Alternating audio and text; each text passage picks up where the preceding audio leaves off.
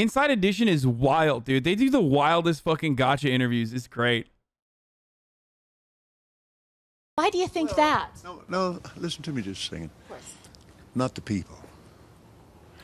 The main reason is because of the need. If I flew commercial, I'd have to stop 65% of what I'm doing. That's really the main. Isn't it true that you want to fly commercial so that you can fly in luxury? How much money did you pay for Tyler Perry's Gulfstream jet, for example? Well, for example, that's really none of your business, but... Isn't it the business of your donors? Listen, I paid.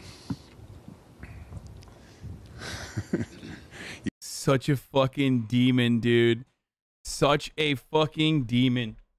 How does he not have an answer for this, dude? Like, I don't get it. Like, like, honestly, you guys know this. I fucking once flew in a private jet in that famous fucking David Dobrik video because the Shorties Award like flew me out to do a fucking award ceremony. And if someone was like, I can't believe you were in a private jet, how dare you? I'd be like, fuck off, dude. Yeah, of course I was in a private jet. Really? You're gonna fucking pass up an opportunity to be in a fucking private jet, dude? I mean, he should feel bad for owning one. That's nuts. Okay, that's literally nuts. But like, you know, how the fuck does he not have like an actual argument? Like he hasn't even thought about it. You know what I mean? He's like, yeah, of course I'm gonna have this. Of course I'm gonna have a, like, just turn around. Just turn around and just be like, yeah, I bought it because I fly around. People need me. People absolutely need me. I need to exercise demons all around the country. You also didn't take Christian seed money to buy it and use it as tax write-off? Yeah, exactly. There's a fucking a million different reasons why that's dog shit, but... You kind of caught me off guard here, okay? Certainly. Well, if you'd like to come out here, I'd like to give you a chance to catch your breath and have a conversation. We don't want to catch you off guard. I love Inside Edition. You got to get this now. Hey, you listening to me? My wife thinks Inside Edition is, oh yeah. Now, thank you, Lord. Help me. Let me pray this thing. Well, let me just ask you a really simple question. A lot of people think it's unbecoming for a preacher to live a life of luxury and to fly around in private jets. What's your response to that? Very simple. It takes a lot of money to do what we do. Thanks to Ed Shavornigans for my We have brought over 100, let's see, the latest figures just came out. 122 million people to the Lord Jesus Christ. Let me give you another example. Last May, I was scheduled for Lagos, Nigeria. That's a long ways. I had a week off, and I was scheduled for Peru. And I prayed about it, and I thought, I'm not missing that dedication in Jerusalem. Without the airplane that we have that I bought from Tyler Perry, and I didn't pay anywhere. And Tyler's one of the greatest guys. He made that airplane so cheap for me, I couldn't help but buy it. Well, my question then, okay. Come on, what are you gonna do? Not buy an airplane that's so cheap? It's like, are you fucking kidding me? Of course I'm gonna buy that airplane. It was so goddamn cheap. Okay. Thank you, Tyler. Thank you, Lord Jesus Christ. Okay, all right, but I want to get to the demons because people are very concerned about that comment. Chance here, Inside Edition. I love your eyes. And here's what happened. We flew in 21 days. 10 months work. He reminds me of the 70 hours. When they roam Earth at Hasanabi. 40,000 miles. Touched 5 continents and preached face to face personally with 125,000 people. Do you ever use your private jets to go visit your vacation homes, for example? Yes, I do. Okay. Again, getting back to the comment. Dude, vacation homes, dude. You said that you don't like to fly commercial because you don't want to get into a tube with a bunch of demons. Do you really believe that Copeland human loves beings his are father, the demons? devil. No, I do not. And don't you ever say I did. We wrestle not with flesh and blood, but principalities and powers. Can you explain what you meant by that? Dude, he's literally a demon. Like, how are people not seeing this, dude? He is the cartoonish depiction of a demon, okay? It does not make sense. He makes it so easy for even dumbasses to be like, yeah, that guy's not all right. You know what I mean? Like, every part of his vibes is fucked, dude. This is a designated Hasanabi fucked vibes moment, okay? Straight to jail. The vibe check came back. 7 Röntgen, okay? I'm telling you, dude. The vibes are off the fucking charts. They are super mega fucked. That by that term then. Just explain, because it's Critical really failure. simple. You said you didn't want to get into a tube with a bunch of demons. What did you mean? Thread for your response. It's well, already let me fucking ask you. threaded. 71 I think that comments people already. that fly commercial are demons. If you give me a chance to talk, sweetheart, I'll explain this to you. But it's a biblical thing. It's a spiritual thing. It doesn't have anything to do with people. People, I love people. Jesus loves. Can you please talk One about the of my multiple direct favorite actions streams happening is around the country, as QCL. well as the M4A protests that happen around 40 cities? You don't want me talking about those Medicare for All protests, brother, because from what I saw, those Medicare All protests, there was a lot of kooks in that, in those protests. Some speakers, unironically, not even believing in Medicare for All and advocating against it because they think it's like it should be decentralized in its entirety or some shit. Okay. Anyway, we'll keep going. Let's keep going with this. But people get pushed in alcohol. Do you think that's a good place for a preacher to be and prepare to go preach to a lot of people? When somebody in there is dragging some woman down an aisle, it made me so mad to see that on television. I wanted to punch the guy out myself. I can't be doing that while I'm getting ready to preach.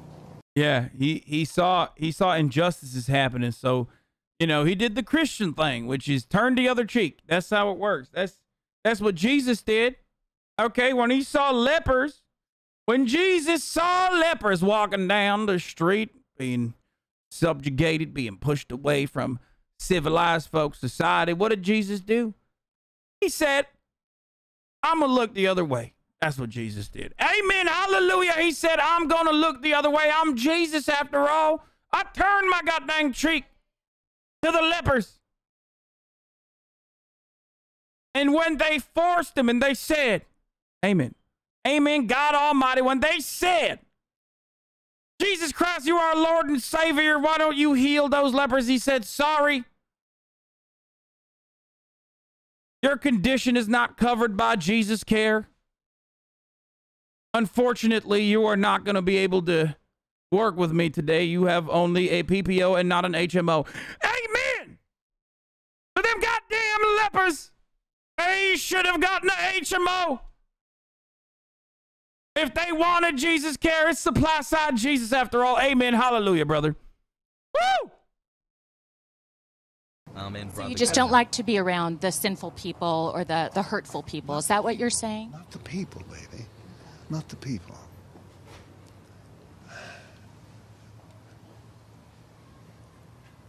Back during the days that we couldn't do anything else, we had to travel commercial. When I went to Oral Roberts University, I flew for Oral Roberts. I'm a commercial pilot. So I spent a lot of time in there. Hell a while. You have how many planes? We have the Gulfstream, and we still have our Citation 10. And then we have a little small airplane. But both those are the two ones that we use. And We got smaller ones too, you know. When I want to whip it, when I want to do a whip ski on my smaller plane that only houses 13 people, 13 folks, disciples, I might add. Just like Jesus did. Hallelujah. we use them all the time. And other people use them too. We have other ministries that use these. In the book of Ephesians, oh God, I love this. We wrestle not with people, but with principalities and powers, unseen rulers of the darkness of this world. Talking about the devil. He's a very real devil, just the same as Jesus is a very real Lord. And I spent a lot of time on airlines. Glad to be a part of this amazing community. But the main thing that happened was not, that wasn't the main reason. The main reason was I could no longer do what I called to do. At least go 8 months and be on the airlines. Besides that, I need my clothes when I get there. And you have some fancy clothes. I mean, do. for a pastor, you are living a life of luxury. You've got great homes. You've got great planes. You drive in limos. I'm a very wealthy man. You're a very wealthy man. Yes. Yeah. And some people would say that is it appreciated? May I add something to that? My wealth doesn't come from offerings alone. Because you sell things, books and DVDs. Yes. And I have a lot of natural gas on our property. Didn't know that, did you, babe? Now I do. Yeah, you do. Isn't that wonderful? Well, I guess. It's wonderful for you. Back when, and I might add another thing.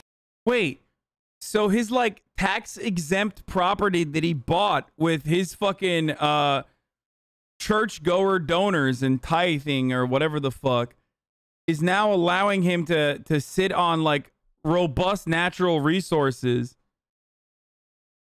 Dude, that's crazy, man. That's like, it's really fucked up, dude. This is so, how the fuck do we not tax churches? I don't understand. I actually don't understand how we are letting all of this go untaxed.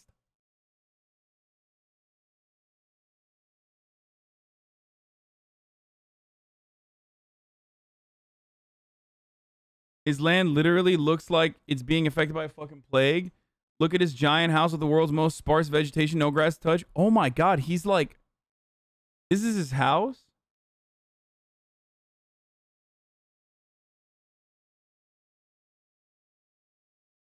Kenneth Copeland's plane. Oh no, you caught me. I was on Kenneth Copeland's tiny plane. It's one of them tiny ones. Hallelujah. Amen. I wanted to get closer to God, folks, and everybody knows. Everybody knows that you can't be close to God in one of them metal tubes that has demons in them.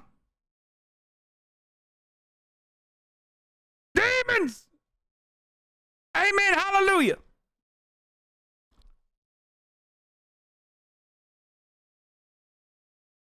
Look at my eyes as I saw God. Now, many unfaithful, hate-filled, sacrilegious freaks will say, my eyes look the way they do because I had some copious amounts of mushrooms before I got on this flight. Well, let me tell you something. Those mushrooms were not pagan. They were getting me closer to God. They were God's own mushrooms, and I was taking those mushrooms to know what kind of bad behavior those mushrooms would instill upon me. Kind of like that other televangelist who bought meth from his gay prostitute friend.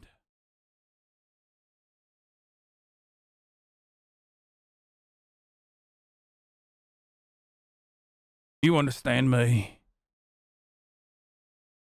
Any plans on playing the New World? It would be fun watching you be a governor. How can you judge him for spending money he earns as he pleases? That's his right. If he wants to take his jet from vacation home to vacation home in order to get back to the ad break, that's just fine. Dude, I was on a fucking roll, dude. I literally forgot. Like, I forgot that the ad break was coming, and I could have done such a good one. I could have done such a good ad break here. You know what I mean? You just like kind of fucked my vibes here a little bit. But hey, it was whatever. It's okay. It is. Folks, it's top of the hour. Make no mistake. It's top of the hour, folks, which means there's time for a 60-second ad break that falls upon us by our holy Lord and Savior demigod Jeffrey Jebediah Bezos. Our very own Jesus Christ, who walks upon this earth, who went all the way up to space to see God for 11 holy minutes. That's right. And I must oblige, I must abide by the rules that Jeffrey Jebediah Bezos falls and demands I do.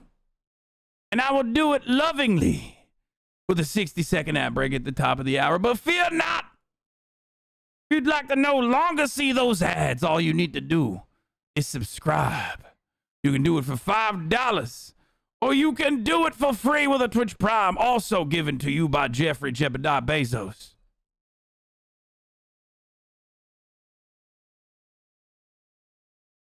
That's right. Or you can use an ad block or a VPN. But here's the ad break now. It follows you around. Here it is. Amen. Hallelujah.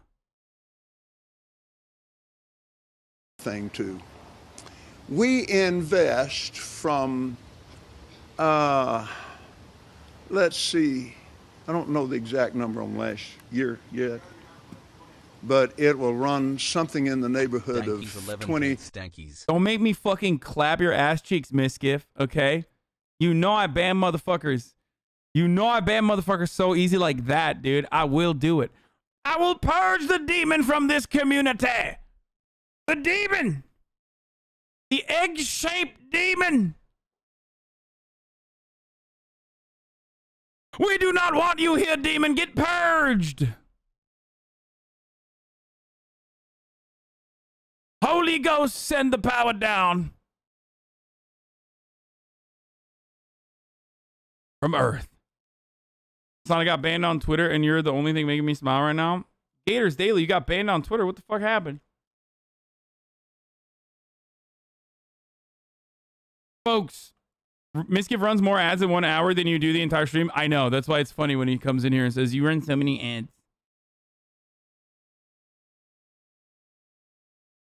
25 million in the poor.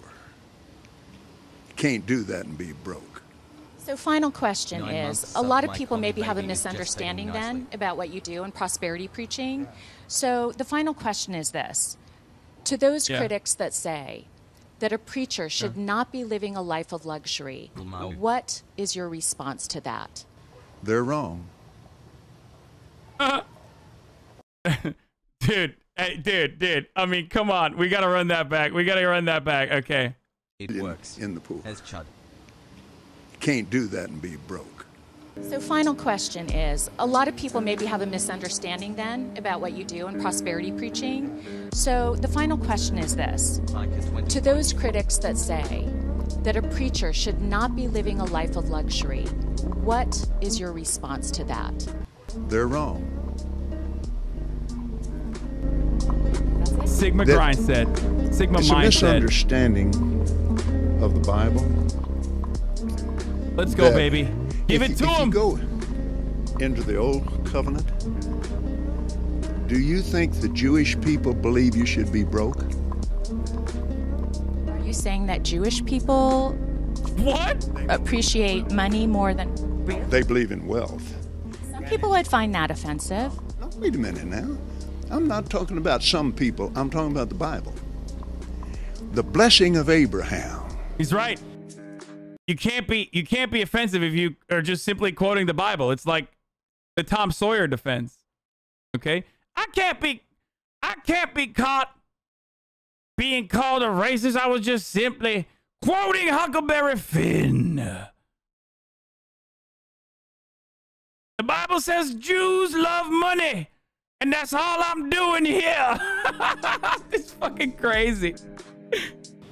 Abraham was extremely wealthy, and he had a covenant with God.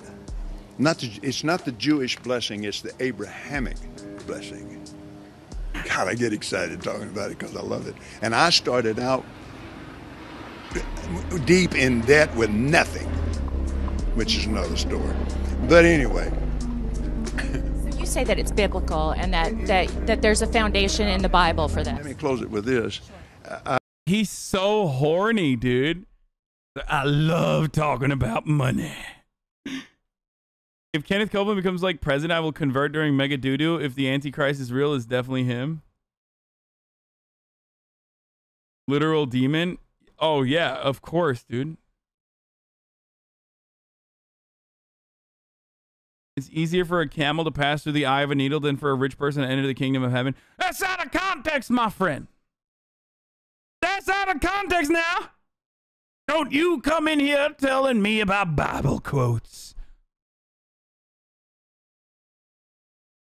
I am the righteous manifestation of God on earth.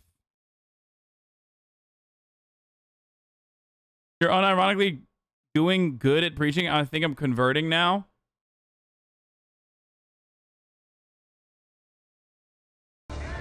Oops.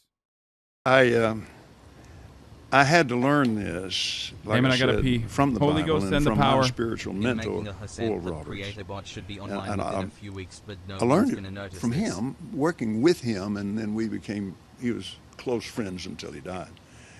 And he took the same heat for believing God would prosper you that I've taken over the years. And Abraham was a very, very wealthy man. Galatians chapter 3. The saying is hot. If you belong to Christ, then are you Abraham's seed and 9 months of heirs Sam. according to his promise. And his promise was great wealth. The Bible also says that it's more difficult for a rich man to get into heaven than it is for a camel to get through the eye of a needle, correct? The rest of the scripture. But he said, all things are possible with God. And he said, if you study the Greek behind that, it's trusting in wealth. When he said that, his 9 months disciples is said enough to carry they were Mark's baby to astonished term. out of measure because they were wealthy men.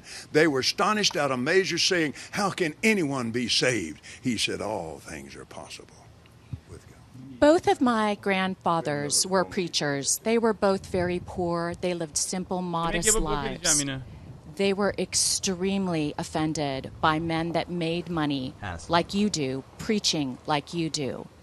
What would your response be to people that think that preachers shouldn't live this kind of a lifestyle? Folks like both my grandfathers. And I understand that. And I love them with all my heart. It's your grandfathers that we're standing on their shoulders. They held up and they stood for it. Glory to God. But when you go back to the Bible, it's full of wealth. And it's full of miracles and signs and wonders. And it's full of goodness. And it's full. He's the original Sigma mindset guy, dude. He's literally the original Sigma grindset guy. Full of meanness. It's just full of hell on earth. Those are the demons, not the people. I love the people. Again, getting back to... Sir, thank you so much for your time What's your today. name? Lisa Guerrero. Lisa, God bless. Father, bless Lisa today. Thank you for her grandparents. Thank you for giving me the opportunity to know her and to her team. And I pray and I believe her peace will be successful. I love it. It's just funny because, like, he is so Copeland heavy metal mashup. I hate Okay. it, yeah.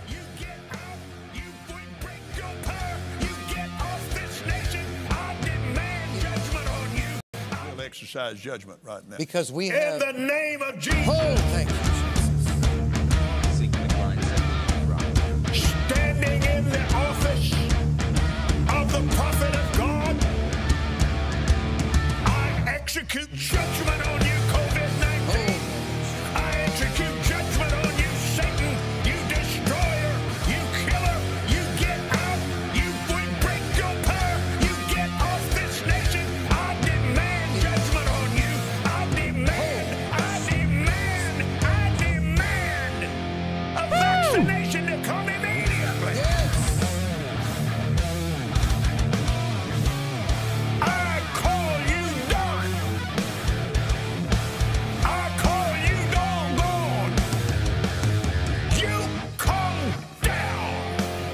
from your place of authority, destroyer. You come down and you crawl on your belly like God commanded you when he put his foot.